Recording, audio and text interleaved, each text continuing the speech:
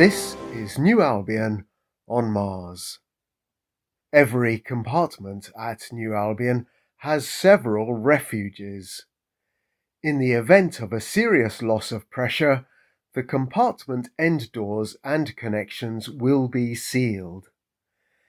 Refuges provide a short-term sanctuary for anyone unable to escape before a compartment is sealed.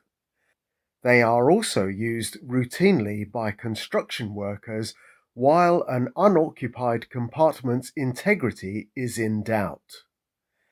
Refuges are outwardly similar to other buildings, but are completely airtight and have airlocks complete with mating adapters. They're equipped with life support systems, a small amount of emergency rations, and lots of fold-out bunks.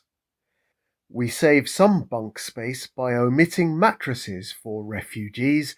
They're not essential in the low gravity of Mars.